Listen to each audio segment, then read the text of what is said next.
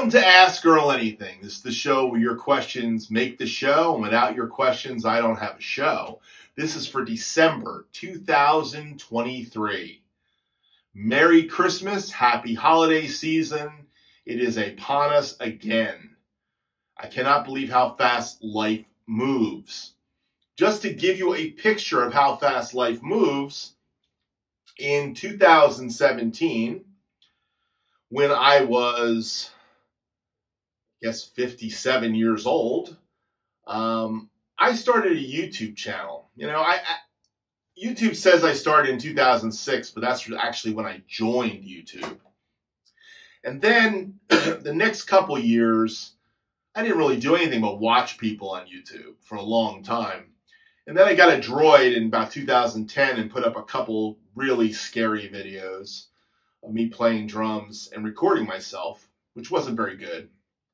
And then I got an iPhone, and then I got a DSLR camera for work, and I started messing with making some videos in 2013, 14, 15, one-off Vic Firth things. Not very good, but, me trying to do something. I had a recording studio all this time, but I didn't really do it. In 2017, I've told this story many times, I was in a transition, and during that transition was the time when I started making YouTube videos, just for myself and for fun. And I went from 33 subscribers at the beginning of 2017 to the end of 2017, right at the end of December, having just about 200 subscribers. And I won this Drum Cover of the Year contest, and off I went. And that's when I got into the drum community, and that's when the drum community found me, really. And from 2017, December 2017 to now, I've picked up 7,800 subscribers. Let's just round it off. So I have now reached the 8,000 subscriber plateau. Thank you all who are subscribers. Thank you all who watch my videos every day. I am so encouraged. This is why I keep doing it. I've told many stories about why doing videos have been life to me the last few years. I've talked about the 4 words: walk, breathe, rejoice, and play. And I play a lot. I have a lot of fun. You guys make it fun, and you guys keep me in the game. Now, I will tell you, the last couple months, I've been spending more time doing things on the weekends with my family, and little excursions and trips with my wife, and I've been having a harder time keeping up on my normal output on a weekend. But even that, then, I really haven't really missed many days, as you all know, and I've got so much old content that I call alternate take content that I'm putting some of that out. So don't be offended when you see me in my hat or playing something from a couple years back. This is my way of basically keeping the churn going and keeping me on the YouTube stream and keeping you guys happy, because a lot of you guys look forward to the videos every day. So I appreciate that feedback, and I will continue to try to keep a good output of videos every day. With that said, I have a lot of questions this month again. Couple shout outs, some subscribers who sent in some videos of their drum kits and their studio space a little bit. So I'll be featuring some of them this month. By the way, those of you that sent in videos, I will be sending you a pair of sticks. I just don't have a secretary, and it's been a really busy month. November was a really busy month for life and work. So, but I will be getting them out at some point. Of course, with the Christmas mail, it's going to be a little bit longer in waiting, but don't worry, you'll eventually get your pair of sticks because I promised it to you. So that's going to happen too. Couple other things I wanted to say. In this 8,000 subscriber count number, I've made a lot of friends, and I've made some really interesting friends. And I try to feature them often. One of the new friends I made is a guy named Jeff Wald, and I want you to check his channel out. He is a great drummer. He's a Berkeley I don't know if he's a Berkeley graduate, but he went to Berkeley. He ended up in Nashville for a while. He's got a beautiful studio in Tennessee. He's not a Nashville session guy. I'm not saying he didn't try. I'm just saying he's not. But if you watch him play, he could have been, because he's a great drummer. And we connected because of the John Robinson video, where I interviewed John Robinson. Interviewing my heroes has always been something I wanted to do. That's just me, because I love talking to somebody about drums. Anyhow, Jeff saw the JR video, and I commented on one of his videos because I follow him, and he connected the two, and we talked offline. That's really kind of what I'm into. I am actually into talking offline with a lot of you guys. So I have a bunch of friends here that watch this show all the time. You know who you are, and you've got my number, and we'll talk and connect on the phone periodically, and that's kind of fun for me. So that's drum community. And a lot of you have told me that this show is kind of like drum community to you. I was just talking to Jim Huey the other day. Jim flies too. And he said to me, it's kind of like, you know, going to the drum shop and having a hang. And that's what I've always wanted to do, is have that drum shop hang experience in my studio. So many of you know this, that if you're dropping into town for some reason, let me know, and I will gladly meet up with you. I'm hoping to meet Tate Berkey in person. He's playing some shows in Florida. I'm not sure how we're going to do that, but we are going to try to make that happen. So Tate Berkey's one of the guys I want to meet up with who's around. And you guys know I love Tate's playing. He's a great drummer. Check him out. So Jeff Wald, Tate Berkey, and all you guys, all the crew. Anyhow, let's get into some questions, and then at some point I'll drop in some of the videos of the drum kits to kind of go with the questions, so to speak, okay? So let's just drop right into this show. The first question comes from Drummer Boy 38305. Hey Earl, by the way, I watched your video till the end. So what brand of 42-strand snare wires do you use, and do you believe all snare wires are created equal? Now, this was on my Ask Earl Anything, pearl, fiberglass toms, brass or aluminum, click tracks, deep sounding heads. I think this was the last show. By the way, I don't remember, because that's just me. So let me say it this way. I don't think all snares are the same, but sometimes generic snares do work. My 42-strand snare wires on this snare, this is not this snare drum. I'm pointing at it like it's the Black Beauty. On my Black Beauty snare drum is a generic 42-strand. It might have been a duplex 42-strand snare wire set. Remember that duplex used to make the 42-strand snare wires. So it might have been duplex, but it also could have been Gibraltar, because Gibraltar makes a 42-strand snare wire set. But I've used Pure Sound. I like Pure Sound. On my Black Beauty 6.5 by 14, I have a set of Canopus. That's the Japanese drum company, Canopus. They're kind of like a custom company. They make a 30-strand wire, a 24-strand wire, I think, or a 20-strand wire. Anyhow, I think it's the vintage snares is what I got. Vintage snares, and I think it might be 24 strands, but I'm not sure exactly. But Canopus makes some great snare wires. Pure Sound makes some great snare wires. I tend to like the brass looking ones, or the copper looking ones. I think they might be better, but I don't know if they're better.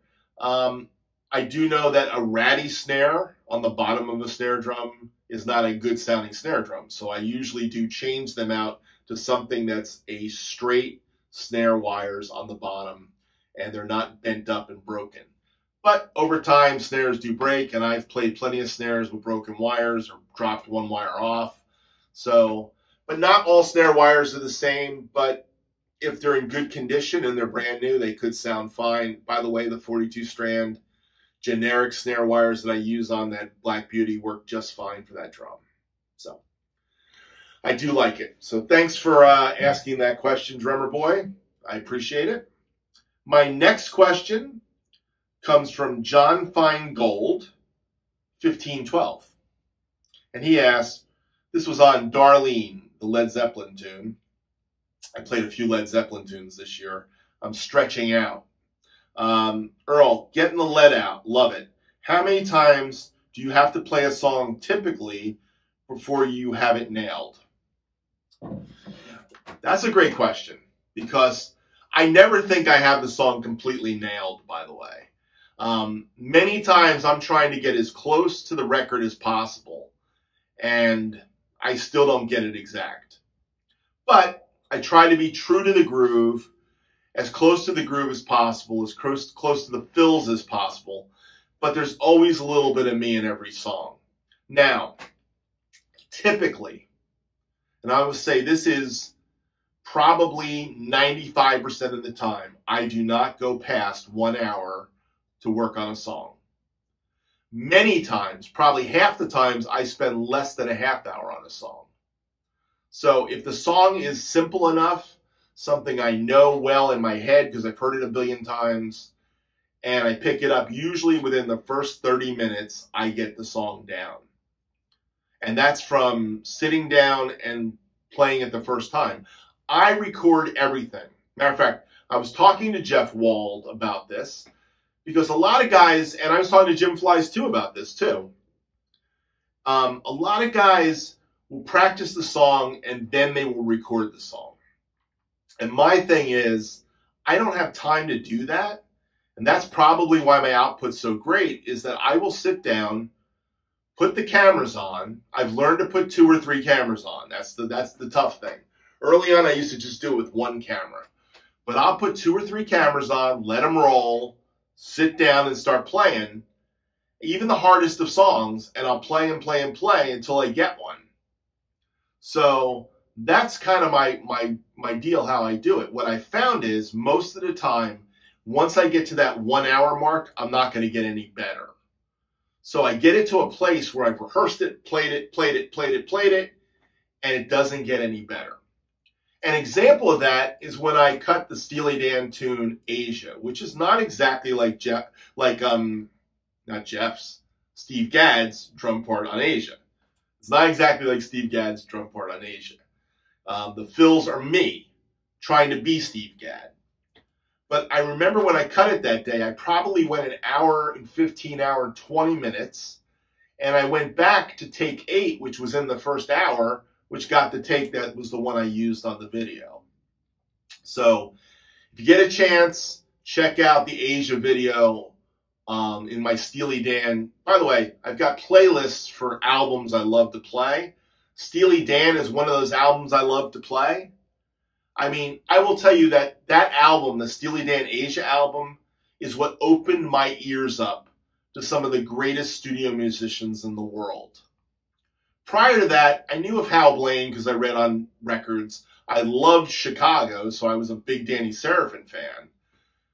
But Steely Dan's Asia was the album that basically opened my ears up and said, hey, there's a lot of guys that play on a lot of records that are great drummers. And that's where I heard Steve Gadd for the first time and said, oh, that's the same guy who did 50 Ways to Leave Your Lover on Saturday Night Live with Paul Simon. That's Steve Gadd. I connected the dots. So Asia has got some of the greatest drummers in the world on it, by the way. So be it Bernard Purdie, okay? He's one of the greatest drummers ever playing it. I think he's got Home at Last, the halftime shuffle. That's the Purdie shuffle thing. Rick Marotta playing Peg. I've Got the News. I believe that's Ed Green. Now, many guys don't know Ed Green, but Ed Green is an amazing drummer, okay? And he's a guy that has played on a lot of the songs I've played over the last few years. I've done some Barry White songs. I've done some Helen Reddy songs. I've done, I don't know, tons of songs that have great drummers on it. Ed Green's on some of them. It's kind of amazing when you start to look back and see who the drummers are that were on Asia that I've played the songs. I've played a lot of Bernard Purdie. Of course, I've played Rick Marotta. I've played some Steve Gadd stuff. So these guys were all influences on me because of that album. That album kind of, oh. So I played the whole Asia album. So I have it in a playlist. And then I played the whole Katy Lied album. That's mostly Jeff Porcaro, by the way, with a little Hal Blaine in there. I played the whole Royal Scam album this year, which is all Bernard Purdie, with 2 Rick Marottas. So there are some great Steely Dan tracks, and Steely Dan love to use studio guys. So I'm working on Pressel Logic, which is Jim Gordon mostly, with some Jeff Porcaro and Jim Hooter in there too. So you got those guys. It's studio drummer madness. All I'm saying is I love listening and knowing who plays on the greatest songs that have been on pop radio. Check these guys out. These are the guys you want to be listening to. So major kudos to all those guys. But Steve Gadd's Asia, well, it actually was Peg. I was in a band, we played Peg. Didn't realize it was Rick Marotta, but when I heard Asia, I just went crazy. That was the album I remember buying and just looking at every song had a different drummer on it. It was amazing, amazing album. Anyhow, I don't know how I got down that rabbit hole, but it didn't take me much to do that. So I guess I answered the question, John. Somewhere less than an hour usually from the time I turn the cameras on and sit down and play this song for the first time a lot of times till a finished product. And I find I don't get a better product past an hour. Every once in a while I have a song, got to come back another day and do it. That does happen occasionally. That's the 5%, I'll call it. But with the amount of output I do, you can tell I don't really throw away songs, which ticks guys off, by the way. I just did a Van Halen song, and some of the guys didn't like it. They were like, well, you didn't really nail it. You didn't really, I didn't spend 2 hours on it. No. And I didn't want to come back the next day. I felt like, no, I wanted to play rock and roll. I want to play me. Sometimes I want to just be me, too. That's part of it, too. So I try to honor the song. I try to get the song in the spirit of the drummer, but I'm not always exact. That doesn't make people happy all the time, by the way. And I've kind of learned that. Now, to address that, and I'm not going to name this guy, I did a song by America called Tin Man, okay? I'm not sure if Hal Blaine played this one or America's drummer played this one. I forget his name. He was a Tama endorser back in the day. But I got one of those strange comments, you know. It was kind of like, he just said, you played it wrong. It always cracks me up when I get these kind of comments, you know. So, you know, my normal line for these guys is, you know, well, play the cover for me and let me see how to play it right. You know, that's always the thing. Playing a song right is always open to interpretation, just so you all know. So, but it was so comical. I kind of I just copied it, you know. And then I got, after I wrote back to him and said, show me how it's done. He basically wrote back, no, I don't. But you have to play it. You have to playing it incorrectly. You have to playing it incorrectly. And all I could say back to him was, if you say so. So it's funny how guys think like they know how to play the song. Like, maybe I did play something wrong, but maybe I didn't. Maybe I played it the way I heard it, you know? Part of being a cover musician in a cover band, all those years of playing covers, playing weddings, was you kind of play like you play. And then you kind of hear the song and you kind of find the pocket. And the other musicians, they're playing like they play what they heard, and then you find the pocket. So playing exact is really not easy. But I will tell you, I have been trying way more this last year to get closer and closer to the record on things. So if you put me up against a record, I'm probably 90, 92% in most of the time. Now, one of the things I've learned playing to records, And this is studio musician stuff. This is like Jim Gordon's influence and Rick Marotta's influence and Ed Green's influence and Jeff Porcaro's influence. Is these guys play very simple bass drum patterns. Lock it in. 1 on the kick is common. Very cool, 2 and 4. They got their own thing lope-wise on the hi-hat, okay? They play fills, and they come out, and they don't hit a crash cymbal. It's amazing how many of the songs in the 70s you came around the kit, and you didn't smack the crash. You got back on the hi-hat, and you're back in the groove again. Listen to some of that music and see what you hear. So I've been hearing that so much, but when I was young, I used to always come around and punctuate with a crash. So, dugga, dugga, dugga, dugga, dugga, bam. You know, but that's not necessarily how those hit records were made. So I've kind of learned that. Now today, the rules are different, you know. Drummers play lots of crashes, punctuate lots of crashes, but there was something to that, and I think I read this in an Al Jackson Jr. article in Modern Drummer, where the stack sound was about not playing crashes because crashes could offend women listeners. That's what they said. The high-end crash offended women listeners. Anyhow, something to think about. You can see how deep into studio drumming I like to get. So, all right, let's take the next question. So, let's see where we're at. Okay, next question. This is from Eric O. 2948. Good job, Earl. This was on Memphis in the Meantime. Now, Memphis in the Meantime was a John Hiatt song played by Jim Keltner, another guy who was on the Age album, who played Josie, by the way. Love Jim Keltner's playing. I went for a Jim Keltner vibe on this particular kit. This is a couple years old, this video.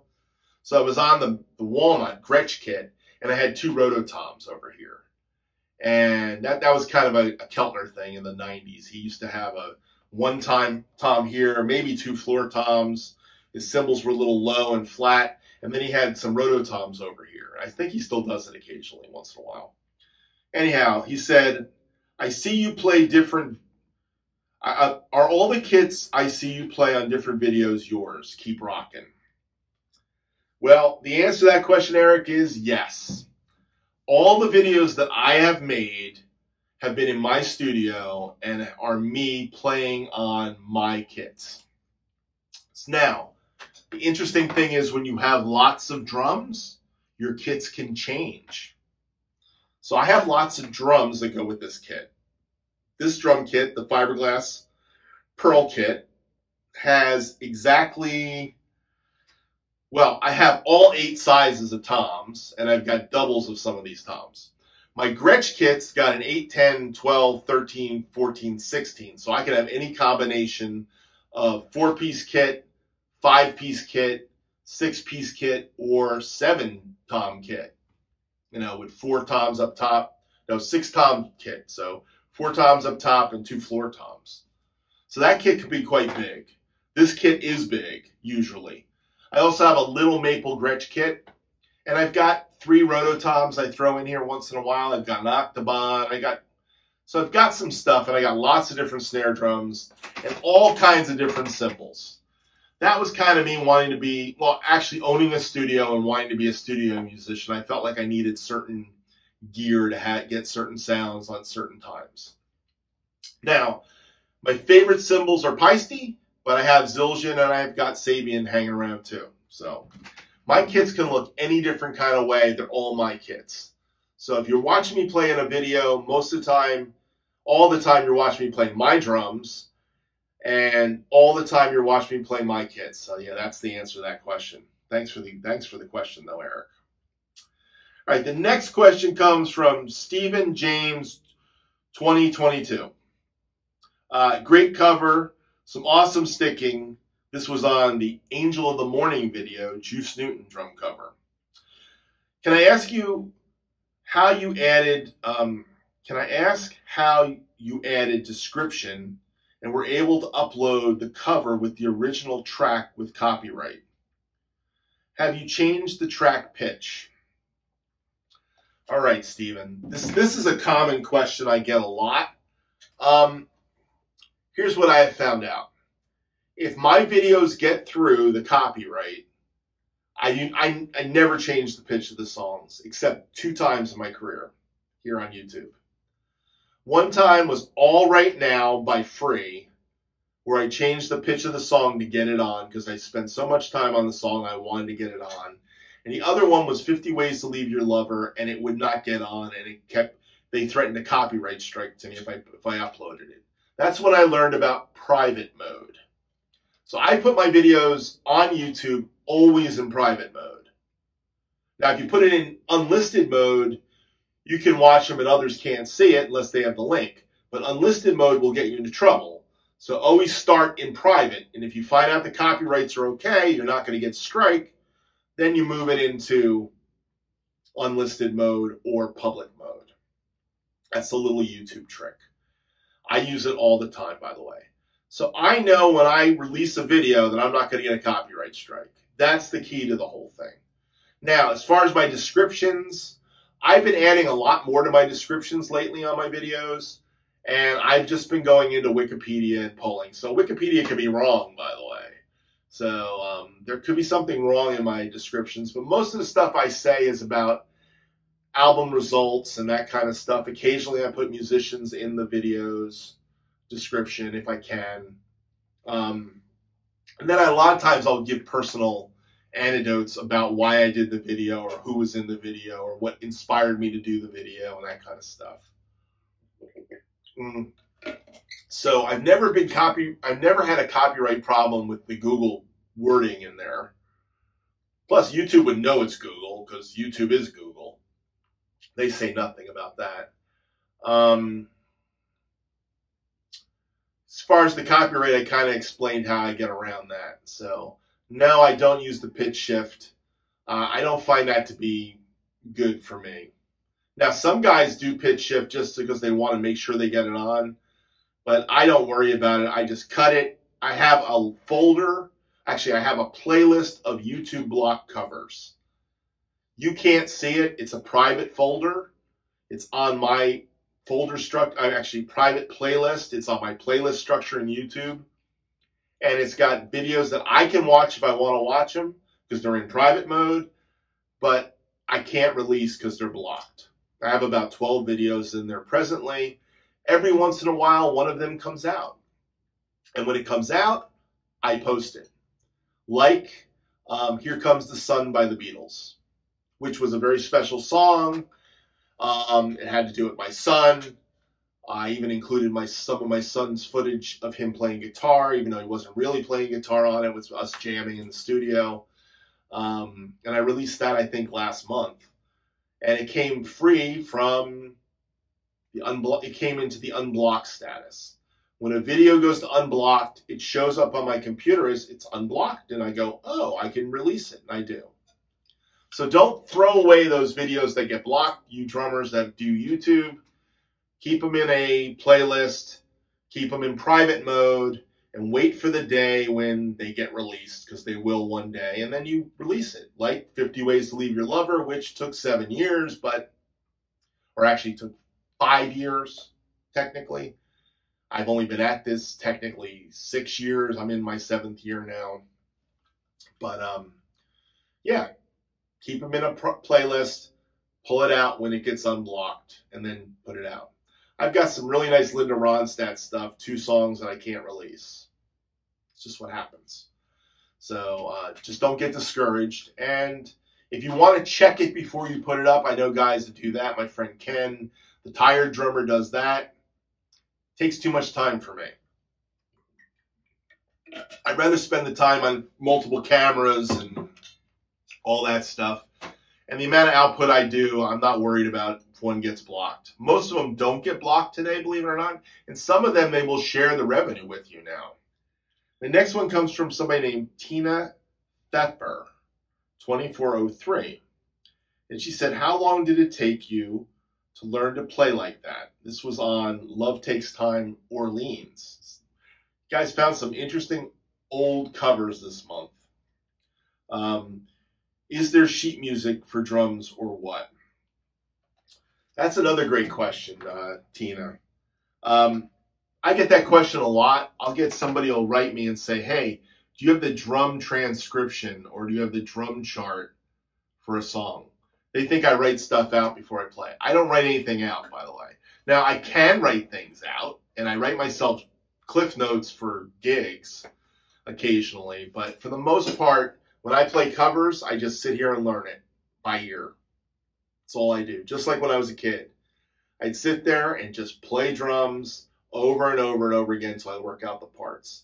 And by the way, that means that sometimes when I'm doing covers by myself, I'll have 20 tracks, but they won't be complete tracks. They'll always be like the intro and like I hear something. Oh, I don't want, let's go back and do it again.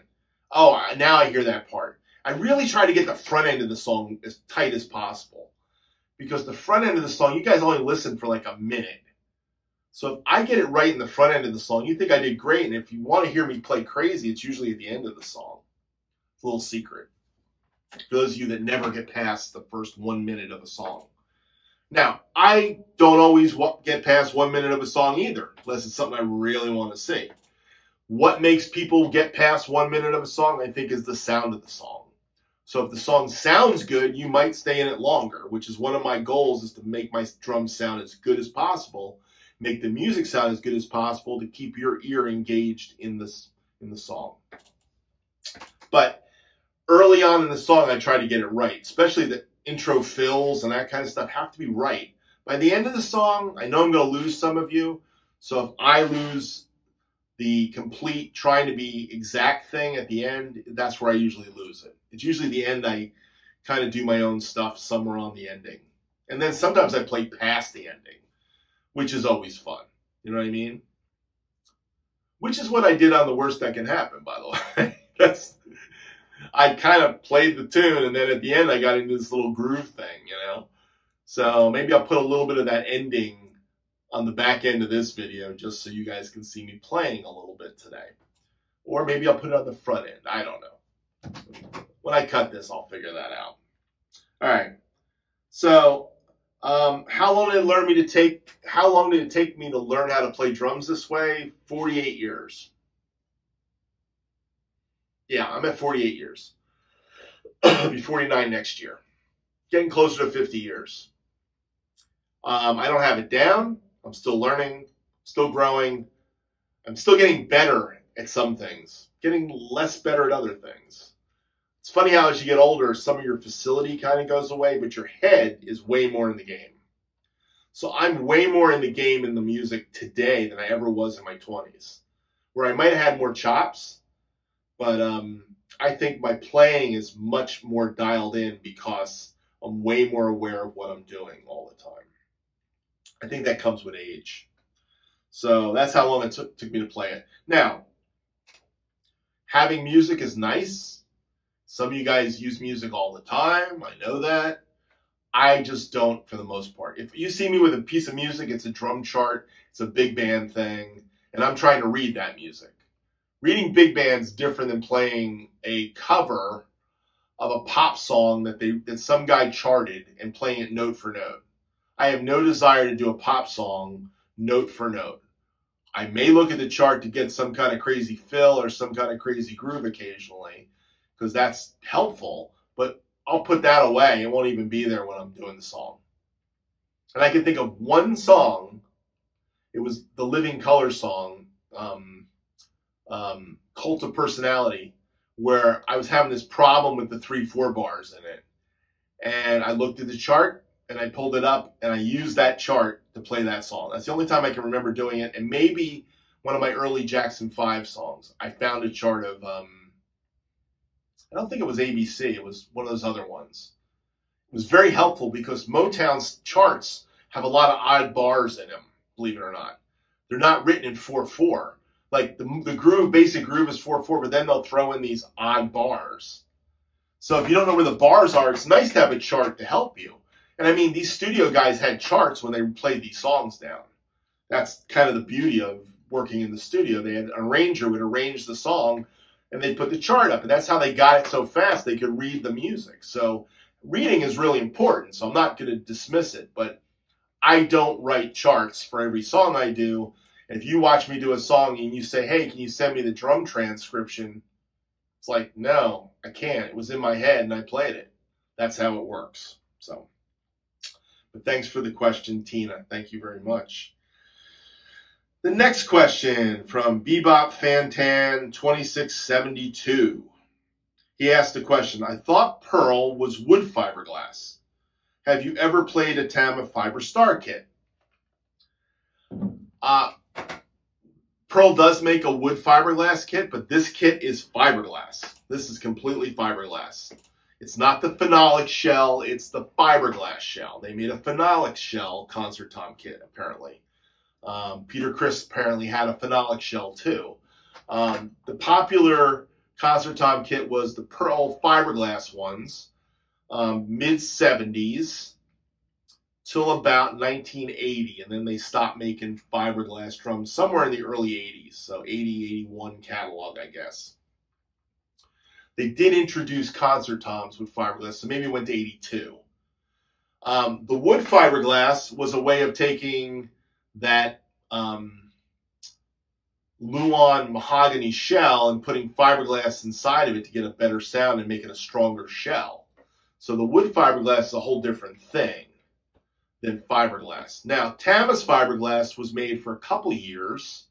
I had a friend in college named Tony Parente, and Tony Parente had a Fiber Star kit, and then he sold it, and I helped him buy a Gretsch kit. I'll never forget that. That was a lot of fun. He bought a black Gretsch kit with a sonar mount on it. So that's another story for another time. I haven't seen Tony in, gosh, 15 years probably. But he had a Tama Fiber Star kit in college. And then he sold that and got the Gretsch kit. But that's the only time I ever played one, I think. I've played Fibes drums. Fibes are different fiberglass than Pearl. And of course there's the Blamire shell drums, which are different than the Pearl fiberglass drums and the Fibes drums. And I know there's a company called Jenkins and Martin, who didn't want to sell me a 6-inch tom, by the way, but I got it. Thank you for telling me I had to get the Pearl one. Thank you very much. Even though you could have made some money off of me, but you didn't. They make drums in the spirit of Blamire shells, and their shells are very different than the Pearl fiberglass. So fiberglass has been around since the 60s, and I have played almost all of them except the Blamire. So I'd love to have a Blamire kit, but maybe one day I'll meet up with Jim Waggy and play his kit. He's got a beautiful Jenkins and Martin kit, which is in the Blamire style. So Jim, if you're watching and I ever get to Kansas City, I would love to play that kit. That would be fun. So, all right, I got a couple more questions. Let's interject one of my studio videos and introduce this guy. He's a regular on my channel all the time. His name is Greg Oneoff. And Greg Oneoff is going to show you his drum kit. And then I've got a question from Greg Oneoff. Morning, Earl. This is a front shot of my mainly Mapex drum set. It originated as a 4-piece set, the gold color that you see with the 10-inch rack tom. And that gold one over on the left-hand side is the floor tom. It's a 12-inch. It was the floor tom. And then the snare, 12-inch snare that came with it. And that kick drum is an 18-inch kick drum. Okay, there's the snare, Mapex 12-inch snare. Rack toms, the 4 rack toms that you see here from left to right. The one on the left is a 13-inch Star. Next to it is a 10-inch Mapex. Next to that, 12-inch Mapex. Next to that one is another 12-inch Mapex. Now, right below the 12-inch Mapex rack tom, which is originally a floor tom, is a 12-inch Pearl tom. The snare drum is Mapex 14 by 8. And then over here, this one, that's a concert tom, an orphan drum. I don't have any idea what brand it is. It's wooden, real pretty wood. Maybe it's mahogany, I don't know. And then this is a 16-inch floor tom. Cymbals are mostly Sabian. This is a 16-inch Sabian. This is a Zildjian, 24-inch Zildjian. It's quite old. This is 22-inch Sabian ride. This is a 18-inch. No, maybe it's 70. I don't know. It's a Sabian also. The Sabians are all B8s. 16-inch Sabian. And this is an old Paiste Ludwig brand, but made by Paiste, that came with a 1966 Ludwig set that I got rid of not too long ago. Then the hi-hats are the Paiste hi-hat on top, Sabian below that. So 10-piece patched together down here in my basement. Thank you, Greg, for showing us your kit today. So Greg's question is this. He was watching me play Hideaway by Chicago on Chicago 8. Song Hideaway, he goes, I noticed the stand for your China just to the right of you. What brand is it? I have one just like that, but I don't know what brand it is. Mine has a boom arm on it with a counterweight at the end. So I believe the stand you are talking about is one of my original Pearl stands that came with my Gretsch kit. And it was made in the late 70s. It's got little nylon bushings inside of it. And the original arm had a tilter on it that broke. There was a kind of a wild tilter on the back. Somehow I got this piece that fits it, and I think it is a Pearl piece. But I'm looking at it right now. It's pretty beat up. It's 40-plus years old. I would never take it out on a gig, but playing it in the studio works fine. It holds the cymbals fine. So if you have one that looks like that, it's probably a Pearl stand. Pearl, you know, it's either a Pearl stand or a Pearl knockoff, because those were the ways they were making stands in the late 70s, and then by the 80s you started to see more detailed work on the parts, you know. Now, one of the things you'll notice about my stands is they are pretty gnarly, and none of them really match anymore. I think this is a PDC, kinda. That stand is, I got a Gibraltar piece with a Yamaha bottom, and this one's got a Pearl. This is a Pearl stand, I think. This is Pearl, except the tilter might not be Pearl. And this is a Yamaha boom in a Yamaha stand, kind of, well, kind of, sort of. And this is Gibraltar-ish. So I kind of just throw parts together. I've got, most of my stands are just parts I've thrown together over the years. The only time I ever bought official stands was with that Gretsch kit, which were Pearl, and most of those stands, I have the bases, but the booms and stuff kind of broke over time and I lost them. So I hope that helps. And I had one of those booms with the counterweight on it. So it's probably a Pearl, an old Pearl stand. Thanks for the question, Greg, and thank you for sharing your drum kit. I have one more drum kit to show by the end, I promise. All right, let's get back into this. The next question comes from Charlie Contrino, 1626. He says, I'm a David Lee Roth fan. You sound good. This was on Dreams by Van Halen. He had a nice comment. Thank you for that. He said, are those coated ambassadors as reso heads on the Gretsch kit? And the answer is yes. I actually have a set of brand new coated ambassadors on the bottom heads. And you're saying, well, why do you have coated heads on the bottom? Well, number one, they used to put coated heads on the bottom of a lot of these drums. My original Gretsch kit came with 2 coated ambassadors on it. They were called Gretsch Permatones heads. I wish I had those bottom heads. I played those heads over years. Everybody started switching to clear bottom heads back in the 80s. It became kind of the way to do it. And in 2001 or 2, a friend of mine, who was a Remo endorser at the time, he got me some Remo heads. And I bought a set of Remo clear ambassadors for the bottoms of those drums. And for the tops, I don't know if I got Emperors or what I got that day. But those clear ambassadors stayed on those drums from 2000, gosh, I guess from 2001 or 2 all the way to last year.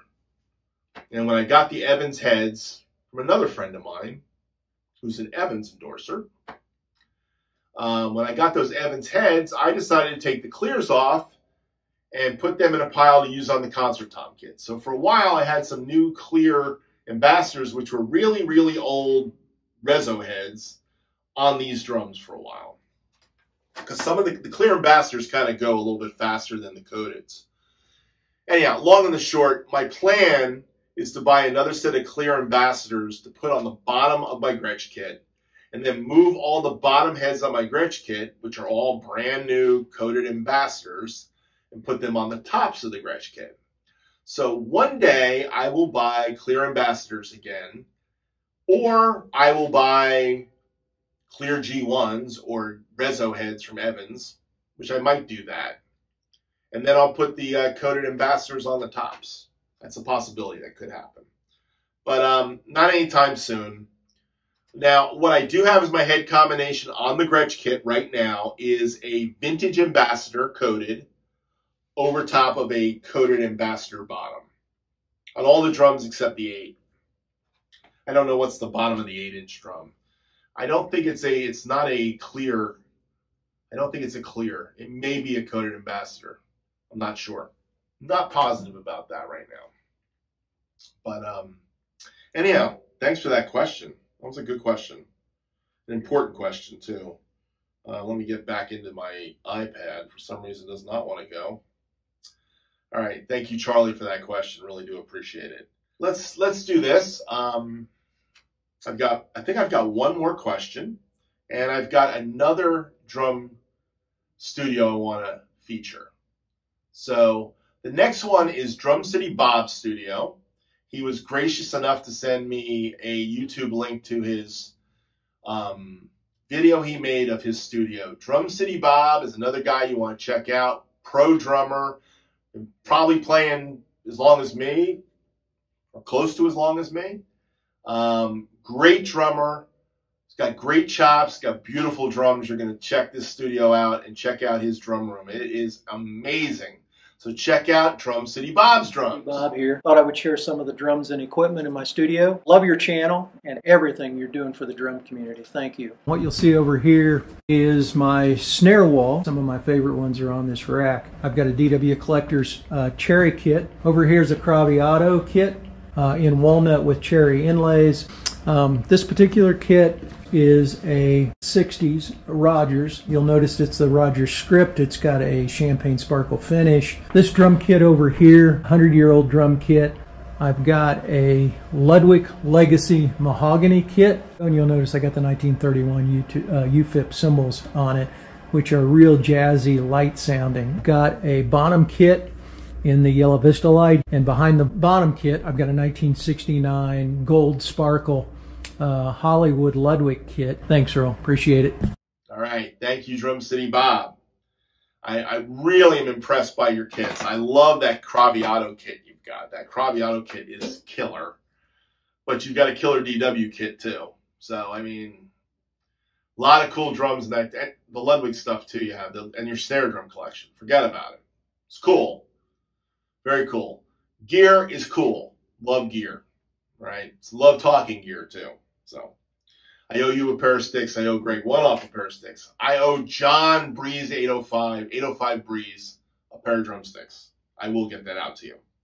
All right, my last question comes from Brian R. He kind of wrote me, and he's going by Brian R. because he wrote me an email, and it was about Slingerland concert toms, and he wrote, "Hello, Earl. Hope you're doing well. I just bought a 73 to 78 set of Slingerland black chrome concert toms, 13, 14, 15, 16, and a 24-inch kick. I have no stand. They are clip mounts. Do you suggest using the rims mounting system? I feel it would be hard to find those stands and costly. Thank you for your time. Now, you all know that watch me with this kit. You know that I have upgraded the Pearl clip-mounted toms, except for my 6 and 8. By the way, this is a clip mount. Okay? Right there, that's a clip mount. All these drums came with clip mounts. And I actually have 3 stands worth of clip mounts. So I could put them on clip mounts. But here's the problem with clip mounts. They only tilt one way. There's no side tilt. There's no twisted tilt. There's no funkiness like I've got on these. This is Pearl 7/8 hardware. Now, Pearl 7/8 hardware, I could have drilled for that. Put the 7/8 mounts into the shell, drilled a big hole, and made a big mess. I decided that the clip, 4 holes for the clip mount were enough of a problem on these drums to do that I wouldn't do that. And I got rims mounts. Now, rims mounts are designed for resonant isolating mounting system, meaning the drum rings more because it's on a rims mount. Do you need ringy toms to play concert toms? No. But the functionality of not destroying the drum is why I bought rims mounts. So I could avoid having everything clip mounted down, especially the big toms. These on the clip mount, you have you basically everything gets kind of like straight. It's really not symmetrical for me. So except over here, which I love the clip mount for this. That's because when I was a kid, my first Ludwig kit had a 12, 13, 16 with an 8 and 10 concert tom on a clip mount, a Ludwig clip mount. So the 6 and the 8 are perfect on a clip mount. Love it. Everything else on my drum kit is on 7/8 Pearl hardware on rims mounts. I think that's the way to go to mount concert toms, to be honest.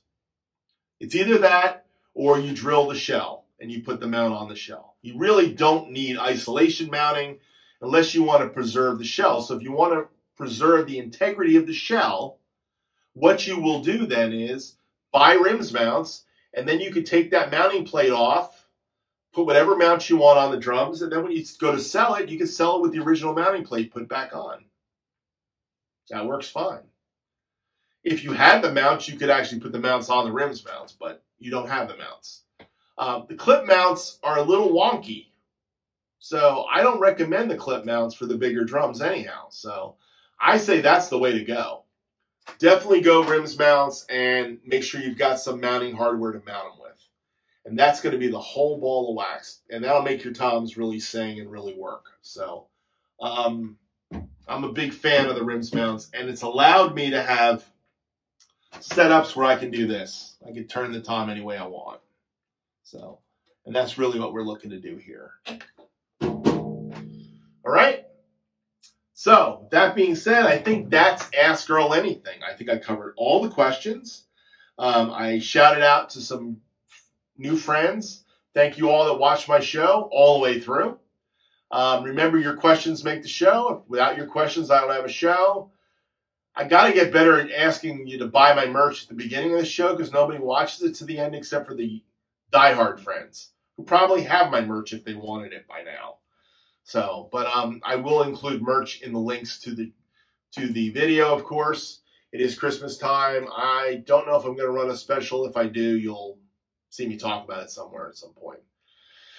Other than that, thank you everyone who watches my videos every day and everybody that encourages me in the videos. I am so blessed to have you all as friends. I'm hoping to make more friends and get some more friends to talk to. Maybe someday we'll do a live stream. I don't know if that's viable or not, but maybe we'll do a live stream soon and see if we can get everybody to hang one Saturday or something. I don't know what a good time for a live stream is. Maybe I'll put a question up on community and YouTube and see what would be a good time for a live stream, and we'll do it one weekend. Of course, you're all in different time zones. That's what makes it more challenging for sure. Anyhow, Thank you for watching Ask Earl Anything. Your questions make the show. Thanks for watching. Have a great day. Bye, everybody.